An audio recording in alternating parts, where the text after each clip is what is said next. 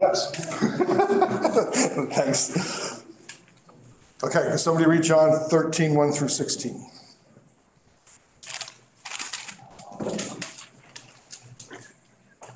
All right.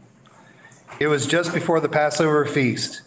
Jesus knew the time had come for him to leave this world and go to the Father. Having loved his own who were in the world, he now showed them the full extent of his love. The evening meal was being served, and the devil had already prompted Judas Iscariot, son of Simon, to betray Jesus.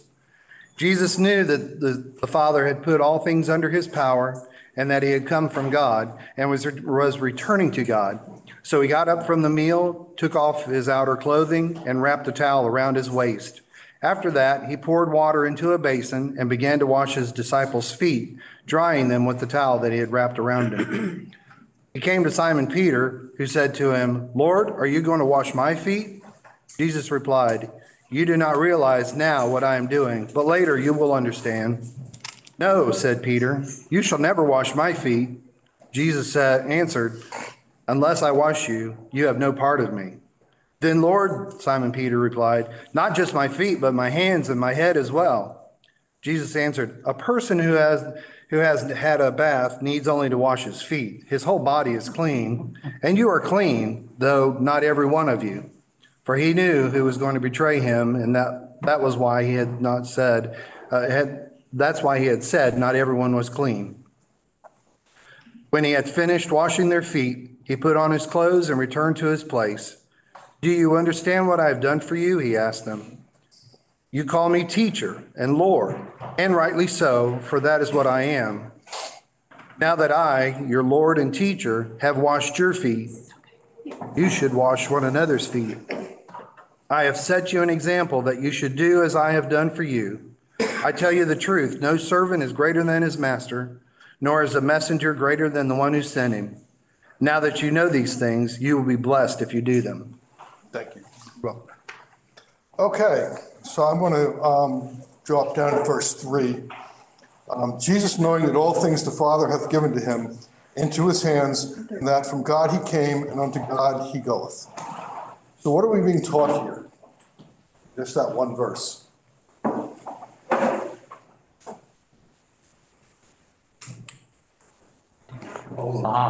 It teaches us how important baptism is, and that's what happens at baptism.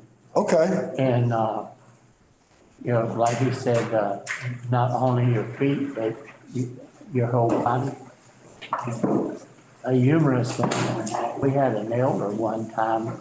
There was a baptism. The lady was being baptized, stuck her hand up, just the shock of going under the water. And he went up and had them do it all over again because her hand wasn't baptized. Okay, that sounds a little bit legalistic to me, but okay. I guess better safe than sorry. Okay, so what, yes. I think the point of view that verse is telling us that Jesus is over all with God the Father, but yet then he turns around and becomes the servant. Yes. So it's Okay, yeah, that comes later, but yes, that's the juxtaposition, right? Yes, right. Yeah, so my note, there's a guy, God gave all things to Jesus, Jesus is in charge, right? Okay. Okay, so also, Jesus came from where? Heaven. But from God. From God. Right, yes, either way, right? And he's about to what? Go back to God. And this is one of those weird things because corporally, Jesus is not with us anymore. Is Jesus with us? Yep. Yes. Now, specifically, he gave us the Holy Spirit to really be with us, right? To be in us, okay? But in essence, Jesus is always with us, right? I think the bigger picture here, though, if you think about it, Jesus already knew what was going to happen, right? Mm-hmm. Yes. Jesus knew the plan. How did he know the plan? It's his plan. Remember, he's God too, right? So, it's all part and parcel of the same thing. So, he knows the plan because it's his plan. All right, anything else on verse 3? Okay, let's read 4 and 5. Jesus, knowing blah, blah, blah, does rise from the supper and lays down his garments, and having taken a towel, he girded himself. Afterward, he putteth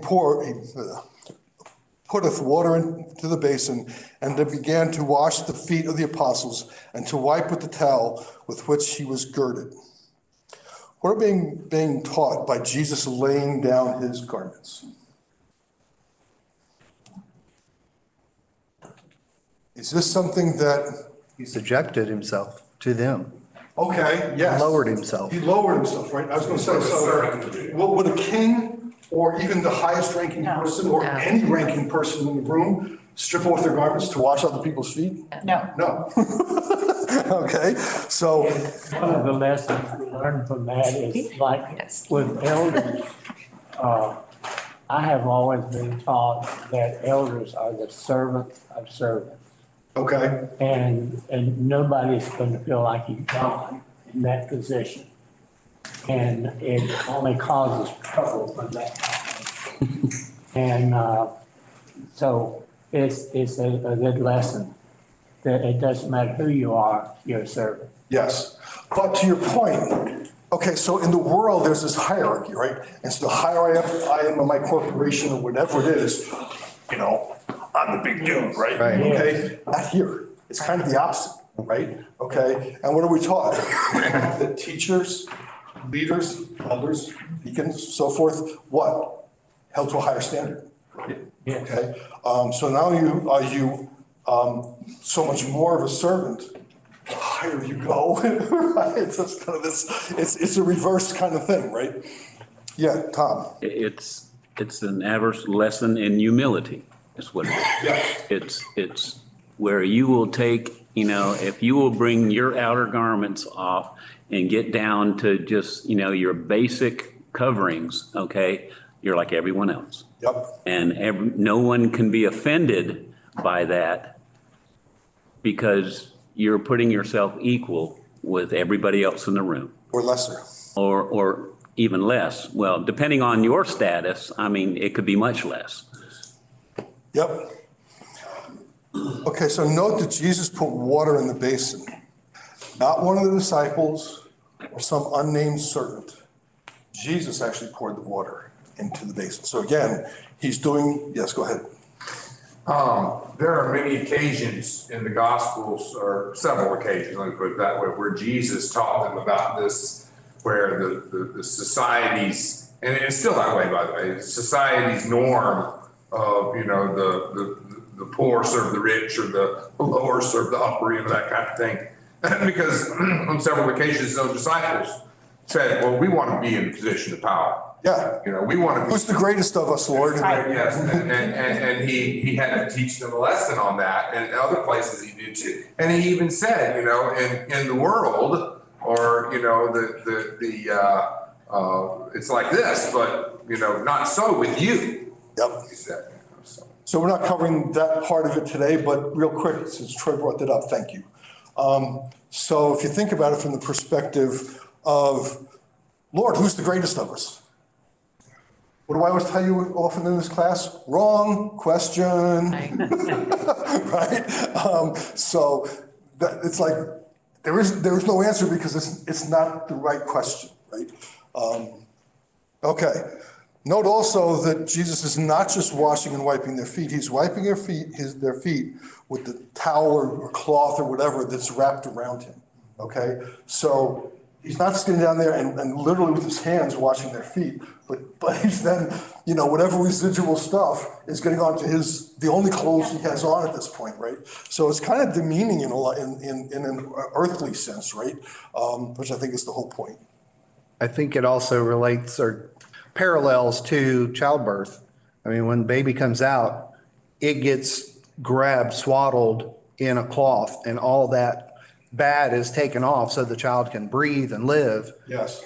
Jesus is taking all that dirt off of their feet. Yes. So they can be what they need to be. He's taking on that dirt. There you go. I like that. Okay, so in addition to all lessons in humility and service that Jesus has taught his followers and us up to this point in his life, note that he is doing something that only the lowliest servant would do. Do you think there's any significance in the fact that he's doing that now, at this point in the timeline?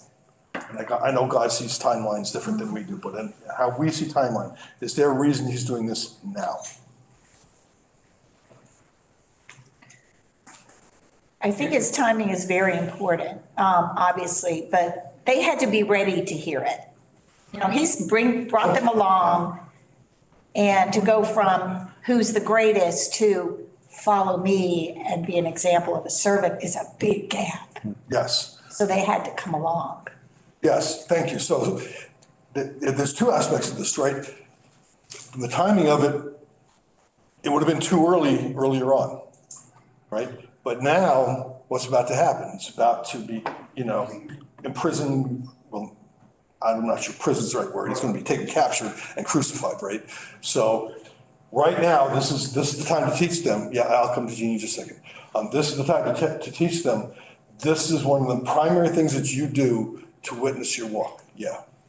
Also, in a little bit, he's going to let the betrayer know that he knows who he is. Yes. And how humbling is that to have your feet washed by the person you're about to? Yes, that's a very good point. Yes.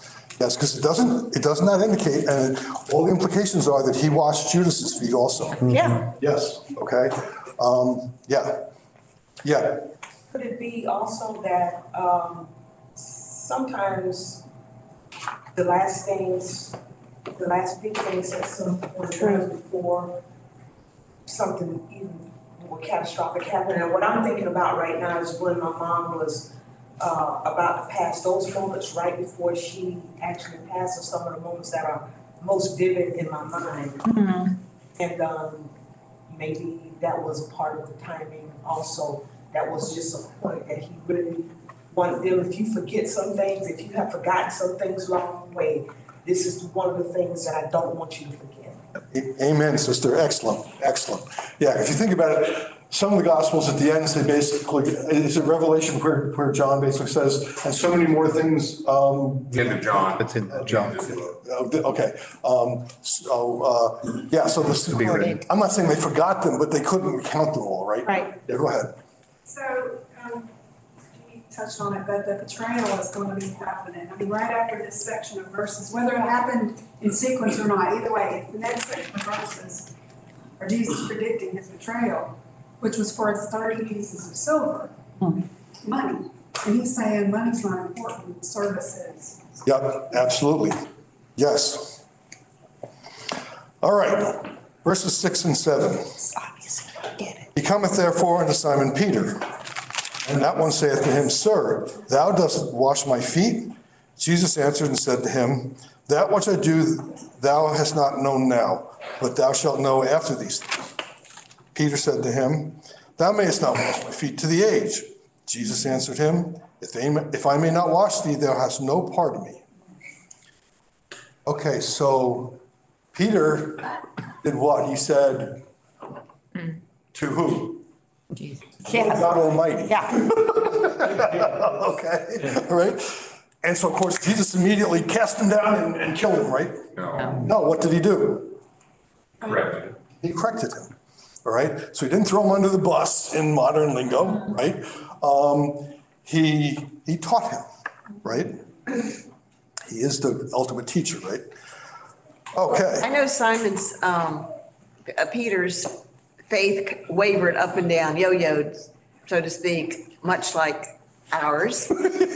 But he was submitting. I mean, if you're trying to respect, revere someone else, I think that's why he said no. I don't think he was refusing.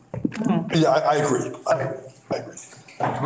But on those same lines, he was doing that in line with the way the world would categorize. Yes, yes. So he was reacting in the worldly way, which Jesus was trying to get them away from, right? Right.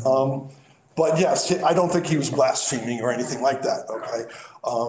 He need a spiritual cleansing. Well, don't we all? Yes, yes. Okay. So basically, I think encapsulating that, Peter didn't understand. Well, Jesus basically said, you're not going to understand this, right? So that makes sense, right? Brother did. So I think it's also important for the person who is being washed to accept that kind of service from God himself, or from somebody who's, a higher figure, if you will. Yes. So it's important to humble ourselves to receive it. So I had a lot of problems with giving. And when somebody wants to give me something, I'm like, no, thank you, no. Well, then I had to come to realize that, you know what, maybe it's okay to accept once in a while. Yeah. So it's kind of, maybe it's not the same concept, but. No, I think. I think it's very much. Particularly this time of year, right? Sometimes gifts are given probably not for the most best reason, but sometimes they are, right? So, yeah. David? Yes. I think along with that, I think there are times when we don't feel like we're worthy of God's love. I think anybody's love. That was Peter. I think that's the way we feel sometimes, and it's not just Peter saying, well, I don't want you to humble yourself. It's like, who am I to accept, you to wash my feet, And it's like, who am I to accept the Lord's forgiveness? I've lived a terrible life, and some individuals, in the worst times of their life have that in front of them. It's, I couldn't possibly be worthy of God's love. I can't get out of this ditch that I'm in. Because it anyway, right? Yeah. That's exactly what I was trying to say. Kim. I've recently, and it's taken me a long time to get to this point, come to realize how when we hear it's more blessed to give than to receive, the blessing flows both ways. And it's been just until this point in my life that I'm realizing that if I refuse something that someone is trying to give me, not only am I kind of missing out for whatever the reason is for my inability to be able to accept, but the other person is not being blessed also because it's something that they desire to give to you. And so I think for me, I have to start looking at it from both sides. I don't want to further disappoint or further feel bad because I didn't allow somebody else to feel good. Yep. It's kind of gotten me over the hump and it's also helped me from the perspective of realizing that there are times that you are in a position to give, but God has you there for a reason. And so take it as a blessing from Him too, that He's allowing someone else to give you something. Yes, very good. Thank you. Thank you. By the way, you both touched on, I'm going to paraphrase, it took me a long time to blah, blah, blah, blah. Okay. Well, first of all, in God's time frame, it wasn't. Okay. But secondly, it's okay, right? It's not a matter of timing. It's a matter of the process, and it's a matter of getting from here to there, right? And you're never going to get all the way there until you die, right? So it's not, don't beat yourself up, all of us, for the timing, right? As long as we're progressing and working on it. There's a question behind you. Yeah, Jack. Yeah, I think it's important that we understand that at this time, Jesus already knew he was going to be betrayed by one of his disciples, disowned by another one, and then deserted by the rest of them for a period of time. He had to be full of emotion at that time, don't you think? Yes, and of course that comes out later in particularly strong. But yeah, I think this whole, particularly starting now at the Passover meal, I think this had to be very emotional for Jesus. So yes, thank you, Jack. I think that's a good perspective. Okay, so what is Jesus teaching us by telling Peter that if he doesn't let Jesus wash his feet, he has no part in Jesus? That's a scary thought, by the way, right? Yes. That's not a small thing, right? So what is Jesus teaching us there? I'm thinking about Peter's future. Many times Peter's the first one to speak up. He's not afraid to speak up. Because boldness actually comes into usage when he speaks on Pentecost for the first time, and then into humility when he realizes he has to let Jesus wash his feet. Amen. When he has to preach to the Gentiles, when he brings the message to the Gentiles, which is clean versus unclean and all that stuff. So I find it interesting that Peter's he speaks up, but yet he's always willing to step back and go, okay, Jesus. Okay, He's okay. bold, but yet he's able to be, yes, he does deny him, but who comes back strong? Troy. Yeah, there's some symbolism here that we kind of touched on earlier about being clean. You know, obviously Jesus is cleaning, and of course it's not his feet that ends up, being the significant part, but it's his soul. Right. It's his spirit. You know, it's the cleansing from sin is the issue. But he has to, just like all of us, we have to humble ourselves to the point where we're willing to accept that. And Peter had to be willing, if he can't accept Jesus washing his feet, he won't be able to accept the cleansing from sin either. Okay, I buy that. Jack, do you have something? No. Okay. I think one of my key takeaways here is that particular verse, what he's teaching us today, is that we need to be fully committed to him. All right? This on again, off again. And yes, I realize our faith wavers throughout our life. Sometimes in the course of a day. Okay? But big picture, we have to be fully committed, right? This isn't and this is what we all find very frustrating when particularly when it's a family member and you're trying to, bring them along, right? And they're like, I'm not good enough yet to go to God. Well, get over it. Okay? But you have to be fully committed. All right, so 9 through 11 are going to take us right where Troy was taking us. Simon Peter said to him, Sir, not my feet only, but also the hands and the head. Jesus said to him, He who hath been bathed hath no need save to wash his feet, but he is clean altogether. And ye are clean, but not all. For he knew that him who was delivering him up, because of this, he said, You are not all clean. All right, so I want to point something out. At this point in time in the world, in the greater Mediterranean area, people did not bathe on a regular basis. Okay? Jews did. Okay? They didn't necessarily bathe every single day, although they really should, but certainly before any religious event and really before any meal, they were supposed to be clean. Okay? So Jesus is telling them, he's basically assuming that Peter has been what? Bathed. But he didn't just step out of the tub or the shower. I don't think they had showers.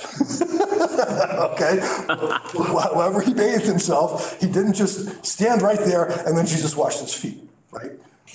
He had to walk. And we've talked about this before. You walk around the ancient world, particularly in the city, and there was all kinds of nasty things on the ground. So that was the point, and probably from about mid-calf down. Okay, all right. So in verse 11, Jesus is directing his comments to Judas. So that means there's nothing for us to learn about ourselves here, right? Right. Not so much, right? So what do we learn from verse 11 in particular?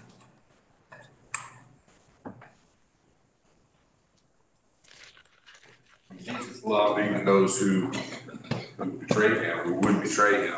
Yes, and I remember, who was that, Jeannie, was that you earlier that said that? Whoever said that earlier. Yes. So we're baptism is a once and done thing, right? Okay? We don't baptize people a second time.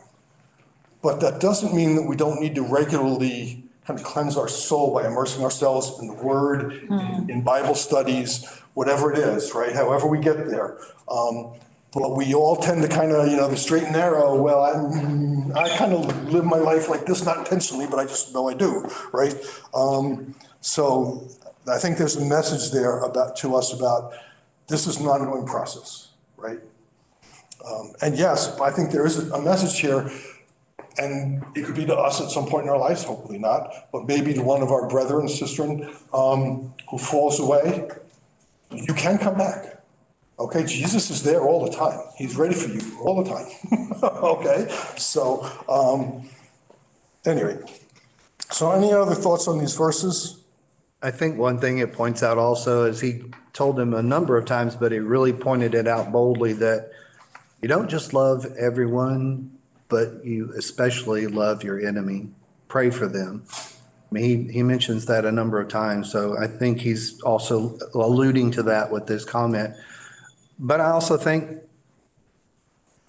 maybe there's a hint of repentance in Judas that he might be able to get out of him and say, by doing this, maybe Judas will change his mind. We'll alter the plan. God and I can handle that, but let me give him one last chance. That's kind of where I I saw. like that. Next, you think about it, Jesus is God. Jesus knows what's going to happen, okay? But that doesn't mean he doesn't offer the opportunity to come back, right? So, or to come first time, okay? Yes, very good point. Yeah, Tom. I think also we need to remember that this is a continuing process, like you had mentioned. Numerous times in the Bible, people are asking God to create in them a clean heart. And we also need to do that ourselves. We need to continuously look at ourselves. And are we clean? Are we living our lives the way we're supposed to by the example of Jesus Christ? And sometimes we really need to fervently pray that we will accept, change in our lives to be where we need to be. Because once again, how can we help others if we are struggling with things ourselves? Absolutely. Which, by the way, yes, but we will always be struggling, so we need to help others, right? I don't think that's where you're going. Well, we're not going to be sinless, but we are also going to renew ourselves and create in us a clean heart from Jesus Christ. Very good. Okay, so let's go to 12 through 16, then we're going to move into Luke. When therefore he washed their feet. Oh, before we do that, I want to quickly talk about Peter. So I love the perspective here. So Peter's like, no, you will not wash my feet. Oh, I have to get my feet washed? Wash all of me, Lord. So he goes from no to this exuberance, right? So, and someone kind of alluded to that before. Peter is all in, okay? He sometimes loses his way, but he's all in, okay? You got to love him. Okay. When therefore he washed their feet and took his garments, having inclined at meat again, he said to them, do you know what I have done to you? You call me the teacher and the Lord, and you say, well, for I am. If then I did wash your feet, the Lord and the teacher, you also ought to wash one another's feet. For an example I gave to you, that according as I did to you, you also may do. Verily, verily, I say to you, a servant is not greater than his Lord, nor an apostle greater than he who sent him. So very first, Jesus is speaking very clearly. He is what? Lord. Our Lord. Not just their Lord, our Lord, everyone's Lord, right? Whether you accept him or not, he's still your Lord, right? You just don't know it. Okay, so specific instructions are that they should what? Wash one another's feet. Right, I think virtually all of your translations say something to that effect, right? Mm-hmm. Do you think it's limited that after this, they're not going to wash anyone's feet ever again? No. Okay. The example he set was not to peers. Jesus doesn't have a peer. Okay. This was, again, for that earthly perspective, those below. So this isn't just to wash each other's feet. Well, this is where you get the idea that there's a number of religious groups that believe that this is a command, that we should wash other people's feet and things of that sort. I mean, I think you hit it on the head, though, that it was a cultural thing. They took their baths, and then wherever they went, before they went into the feast, before they went into anybody's house, there was water there for them to take their sandals off and to clean their feet. It's just like the holy kiss. It's like many other things that are cultural. But I think we have to understand that, where do you pick out where cultural things are a part of this and where it's not? And I don't know that we make the right decision every time as to what is cultural and what it should be something that we follow. I happen to believe personally that this is a cultural issue, but we have to be very careful at making sure we don't, that's an interpretation issue. Yes. But I think it's clear, yes. It is clear, though, that the example as a metaphor, okay, maybe not washing each other's feet. Maybe yes, maybe no. But the idea of being servants to other people, the example of serving others is clear. Mm-hmm. That's not cultural. And that's not what you're saying, and I know it's not cultural. That is a command, basically. okay? The bigger picture behind it is humility. Yes, You know, it's, yes. I think, I'm not sure, but Yes. And by the way, we've talked about this before. Whenever we do these things, it's the onion, right? There's always Yeah. layers of peeling back the onion, Yeah. right? So, yes. So are we only to be humble and servant-like to Christians, or does that extend to beyond Christians? Everyone. And I would argue it's probably more important to be Christian-like to a non-Christian than to a Christian. Being Christian-like to another Christian, that's shining the light, letting the whole world see. I'm there, that's good, okay? But it's different to see something happen and happen to you, right? So for us to be Christian-like to non-Christians, particularly what our enemies, right? Whatever those who do wrong to us, I don't like the word enemies, but because if you think about it, enemy is kind of a very non-Christian perspective, right? Okay. So note at the end of these verses, Jesus clearly states that they are not equal or greater than him. Okay? Right? So I think that's kind of putting a dot at the end of the sentence, or an exclamation point perhaps, but it's you're not greater than me. They're not greater, you're not greater than them, you know, it's not that way around. It's that worldly perspective versus what he's trying to get us to, which is, I'm a servant to anybody that you put in my path, particularly when I see that there's a need or an opportunity. All right, we got a few minutes left here. If you could all switch over to Luke chapter 22. And if someone can read us verses 14 through 20, that's Luke 22, 14 through 20.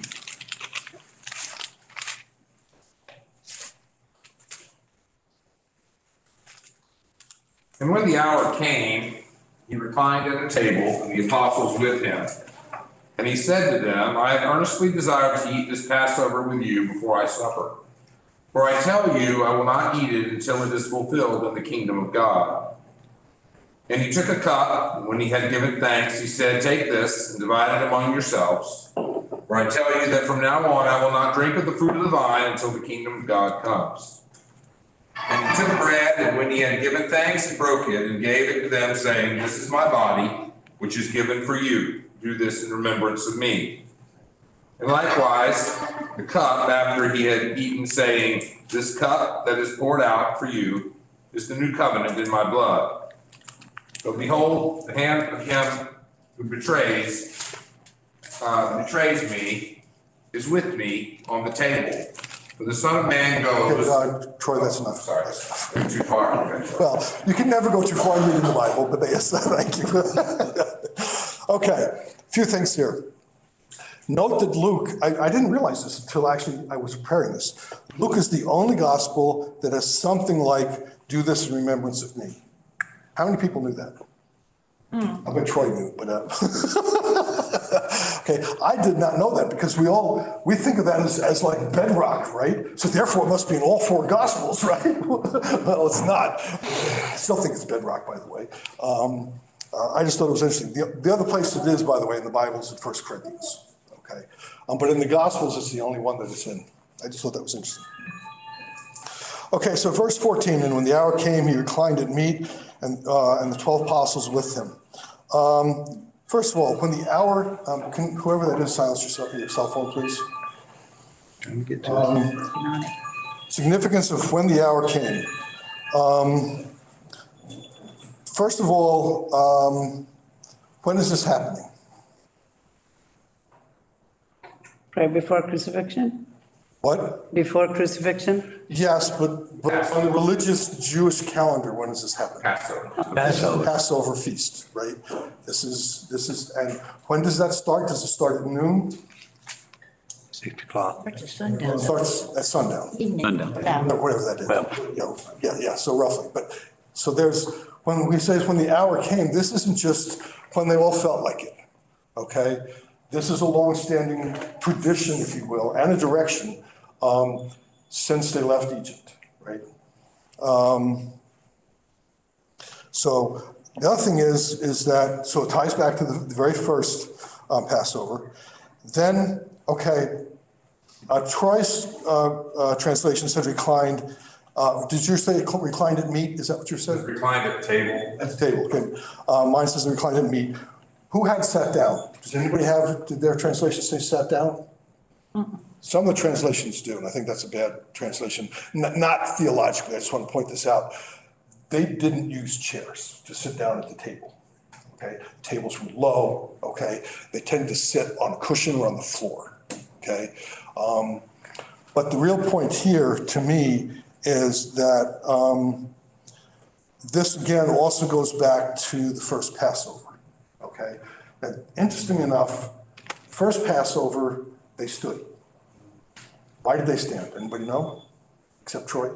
They were ready to leave. I mean, that was, Yes. they were leaving. Yes, because they were about to march out and leave Egypt, right? And did they wait till morning to do that? Nope. Nope, they ate and they left. Yep. Okay? First Passover, it was, I can never remember this guy's name, H. Leo Reynolds, who I've been using a fair bit.